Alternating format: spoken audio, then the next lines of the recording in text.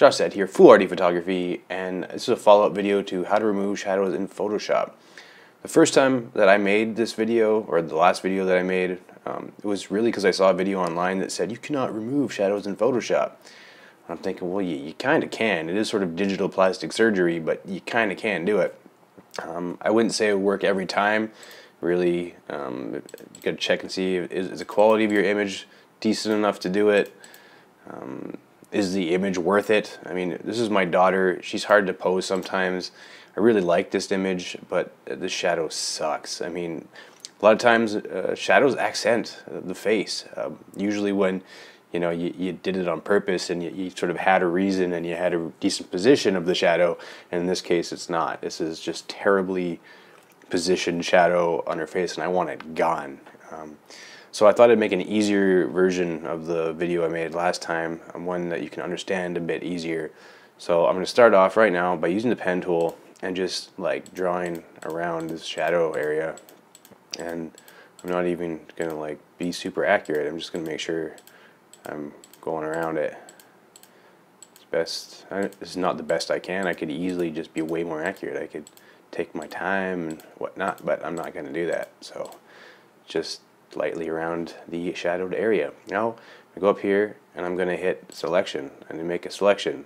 I'm not going to feather it at the moment. I'm going to do it a different way, but make sure the feather radius is 0 and hit OK.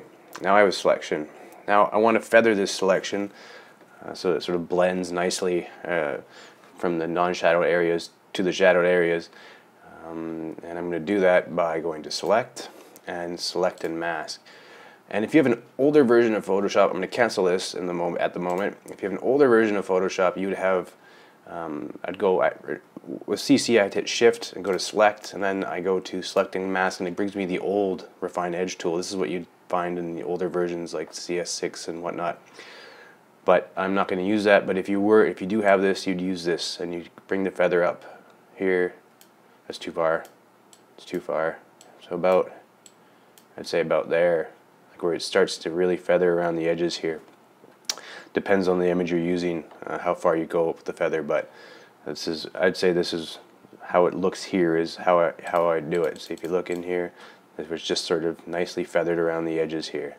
And then I hit OK, but I'm going to cancel that and do it the new way, or with the new tool, filter, oh sorry, select and mask, and then do the same thing here, feather until it looks nice to me. About there, hit OK, boom, now it's feathered. Now I'm going to go up here, hit curves, it's a curves adjustment layer. Now it's going to take that selection and it's going to make a mask from that selection. And now I'm just going to raise the curves until the face looks like it matches. Wow, look at that, the shadows are going away. Yay, I'm going to hit it there, that looks good. I'm going to leave it there.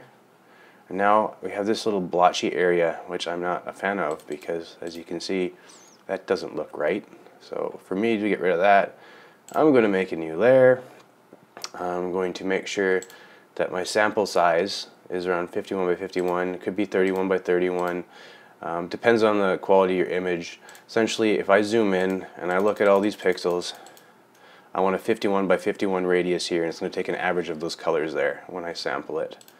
So and then I can draw with this.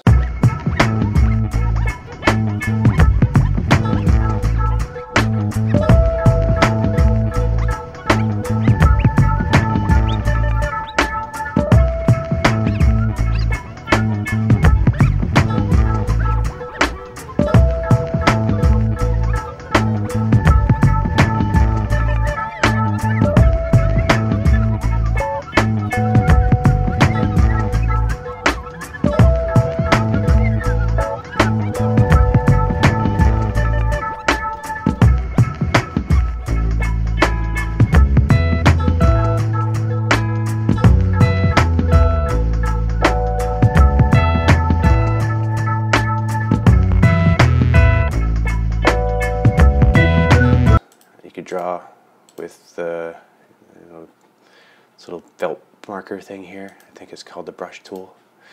And make sure the opacity is low and the flow is pretty low. And now you just start sampling around here and drawing back in sort of similar color to the area, and just be as accurate as you can. Take your time until, of course, it looks like it matches. And make sure that you do have a low opacity, like a low flow. This way you're not going to make it super blotchy when you're drawing in. And just take your time and sample a lot so that the colors match. I'm going to zoom out a bit so I can actually see it from a further out perspective. And I actually don't much like this so much.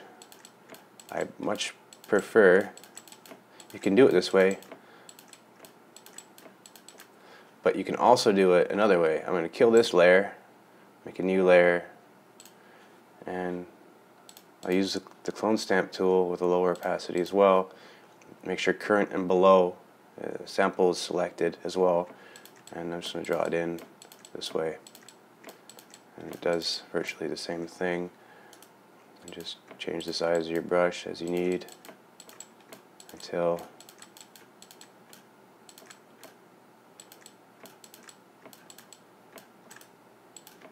everything sort of matches. You can adjust your opacity as you need and your flow as you need. And just sort of draw things in until they blend and look like they belong together. Like there wasn't a shadow there to begin with.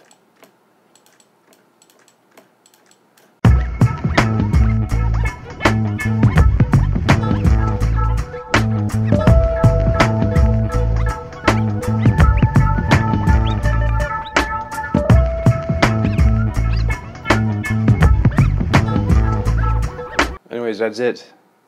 This is the before. This is after. Pretty cool. Yeah? Not super complicated, I hope. Anyways, if you like that video, remember to like, share, comment, and subscribe. Check out my other videos. I got like comedy and like vlogs and photography stuff. And yeah, generally it's foolhardy photography, not like super common sense photography. But when I can, I try to give, you know, information and help you if I can do that. Anyways, thanks for watching. I appreciate it. Have a great day.